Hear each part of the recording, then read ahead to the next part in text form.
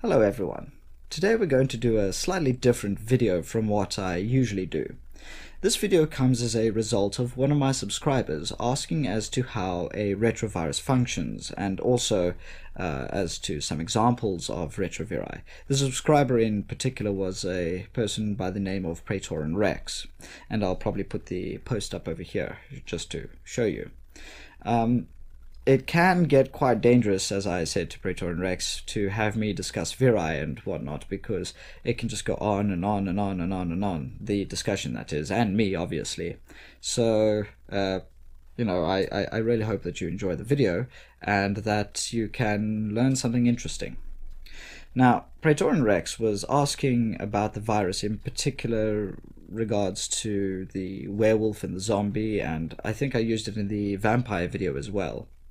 The reason that I used the retrovirus to explain as to how these creatures might come about is because a retrovirus has the ability to rewrite your DNA and completely change the nature of a cell, which is, I'm sure you can imagine, a very interesting thing for a virus to do, especially since, this is kind of the topic of a lot of sci-fi. Now, before we begin, we need to ask ourselves, what is a virus? Well, a virus is it's not alive, it's not a creature, but it is a pathogen, it is a strain of DNA or RNA that cannot reproduce on its own. Instead, it needs to infect a host cell and steal resources in order to reproduce itself. So your typical virus will, and one that I'm sure that you've seen in textbooks and the like, your typical virus has a protein capsid, which is sort of a head-looking thing, followed by a neck part that sort of looks like a tube, and then some spindly little legs. This is a typical bacteriophage, and the reason I say you will have seen it in a textbook is because we've done a lot of research as to how these things function, particularly with E. coli bacteria. In fact, this is partially how I think we managed to get E. coli bacteria to create insulin and that kind of stuff, using retroviri, that is, as well as bacteriophages to study how viri function, but that's beside the point. Now, what the head of the virus contains is the viral RNA or viral DNA, depending on the particular virus, and the spindly bit of at least the bacteriophage, is used to inject the viral RNA or DNA into the cell. The little spindly fibers on your bacteriophage is used to grip onto the cell, and it actually fuses with the surface of the cell. So this prevents the virus from being bumped off and whatnot. This virus, this bacteriophage virus, is not what we usually see in humans. The particular shape of a virus is usually round and has the equivalent of the spindly bits all across the surface. If you look at a virus or a photo of a virus under an electron microscope, you'll see that it has little spikes sticking out of it. These are the enveloping proteins that are used to attach the virus to the host cell. Now, before we continue, we also need to understand how your body produces proteins. What happens, very, very simply, and if you're interested, I can go into a lot more detail about this, but for the sake of keeping this short, I'll do this simply. What happens when your body produces proteins is that inside the nucleus of your cell, that is to say the house of the DNA, where it is, the DNA will basically unzip and expose some of those rungs that the adenosine and the thymine and the guanine and the cytosine. This is then copied in a very binary process. When I say binary, I mean it looks like binary code. It's copied into messenger RNA. The messenger RNA then travels outside of the nucleus, and next to the nucleus you have sort of a weird little wobbly convoluted mess. And this convoluted mess is the endoplasmic reticulum, and it is on this site that the mRNA will attach, and you will have proteins produced from the code of the mRNA. Quite literally, the mRNA is read one amino acid at a time, and proteins are attached. Or, well, not one amino acid at a time. It can be clusters. It depends. But so the amino acids are attached to the mRNA, and eventually, when this process is complete, the mRNA detaches from the protein, and you have a new protein that flows about in your blood and does what it needs to. Well, I say in your blood, it's in your cell, and the mRNA disintegrates. Now, what a retrovirus does is it reverses this entire process. Incidentally, this process is called transcription. So quite literally, to move a writing or to write, that's why I said sort of like a binary code. So the retrovirus will reverse this entire process. And in the case of HIV, what it does is it will, HIV obviously is the example here, since you're all probably very familiar with that. HIV will attach to the cell, and it will inject its viral RNA.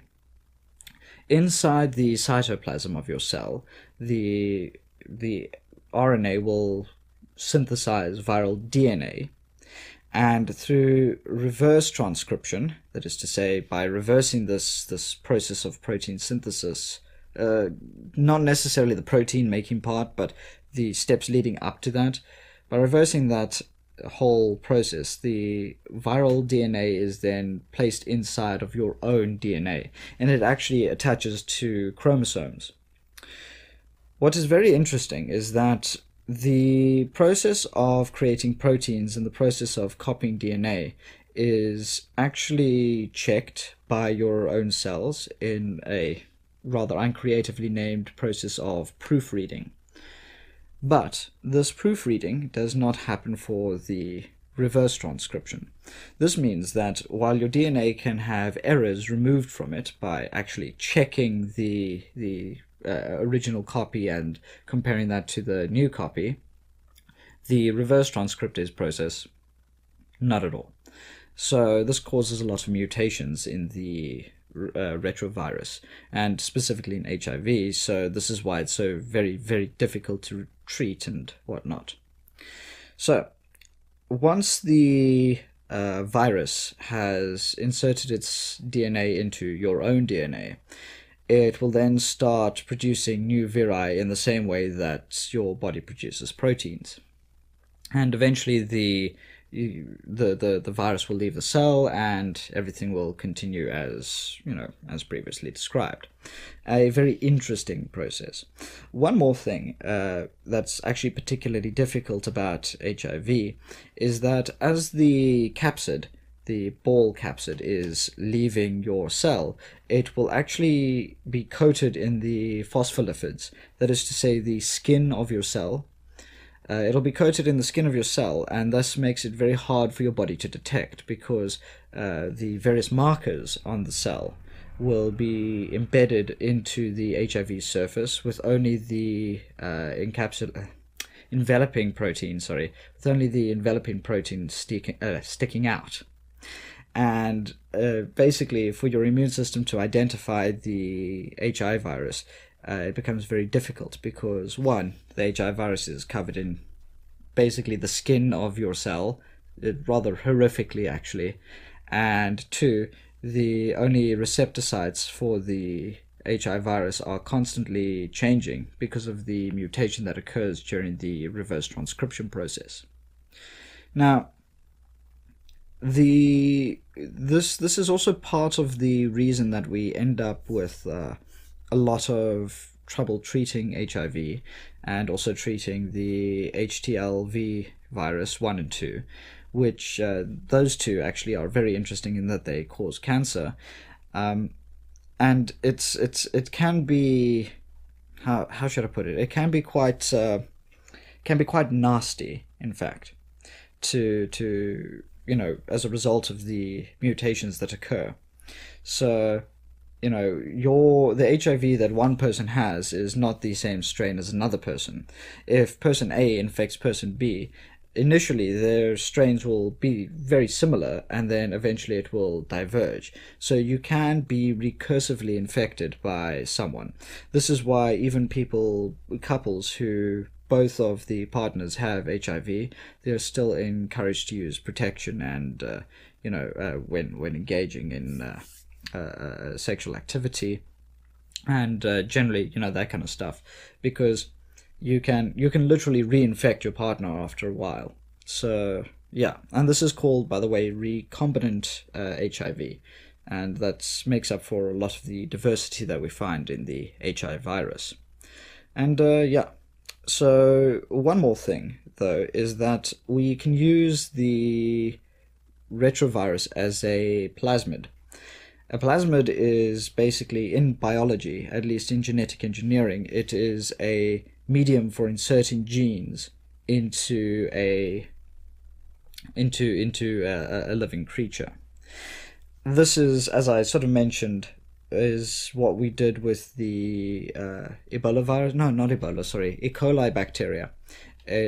We basically inserted human insulin-producing genes into the E. coli bacteria, and this produces insulin that we then, sell to diabetics and whatnot and use to treat diabetes. So it does have its use, and it is something that we actually use quite a lot. Just this process is actually relatively old compared to the techniques that we have today, which involves things like CRISPR and gosh, I forget the other thing, but yeah, basically, I'm sure you get the point. Interestingly enough, I think in Bioshock, the video game Bioshock, you're introduced to the word plasmid. This is the thing that allows you to, get all the fancy powers. Somehow get the fancy powers. I can't imagine any kind of, DNA that you insert into something as causing electricity to shoot from your hands, but, well, there you go. Oh yes, and this is also how we did things like inserting glow-in-the-dark genes into pigs and whatnot. So it's actually a very, very interesting topic. But anyway, with that, I do hope that you guys learned a few things about retroviri and about HIV in particular, and also as to how the HIV virus reproduces, in that it might be able to help the fantasy worlds that you're creating. I mention that specifically because a lot of my subscribers, a lot of commenters in fact, say that the videos that I make inspire them to make some fantasy stories and that kind of thing, which I really quite enjoy. So maybe this information will help you make a very realistic and very, well, not realistic, but at least authentic sounding mechanism for a virus. If anybody has any additional questions or would like to see more detail as to how the HIV virus reproduces, which will obviously lead to more understanding of how to use how to use a retrovirus in your own stories, as well as also, just out of curiosity's sake, do leave a comment down below and I'll get on it as soon as possible. Otherwise, cheerio.